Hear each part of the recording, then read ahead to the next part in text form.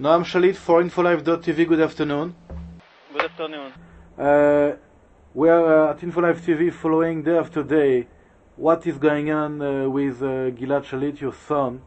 Can you tell us if something new is going on?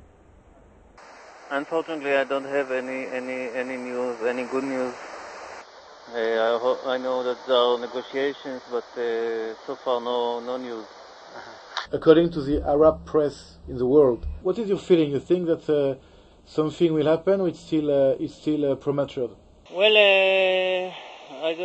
we don't have any. I don't have any confirmation for this news from the Israeli authorities up till now. Are you trying to use other sites in order to promote the case of your son? Go to America or go to the European Parliament, for example? No, I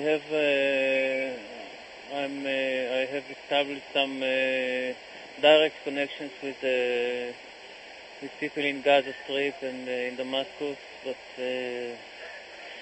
so far I don't have any success. We have met together more than a month ago with your wife and with your family in your village.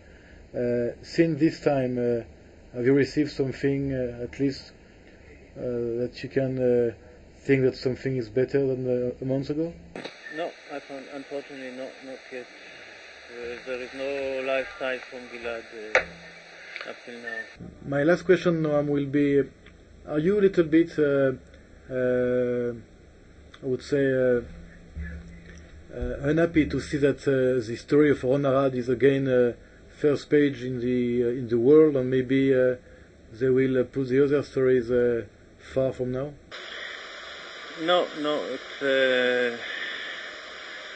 it's another case, and I hope there will be good news in this case as well. Are you by yourself in contact with the family of Goldwasser and Regev? Yes, right. We have good contact. How do they feel now?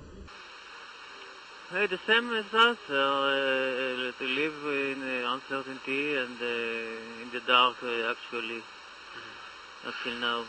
Noam, I would like again to thank you for this short interview and to tell you really as a brother that from our side with our people we do also a lot to try to promote the good and happy end for Gilad and the Goldwasser and Regev soldiers, and we'll try very hard by all the means to help you and to make this story with an happy end as soon as possible.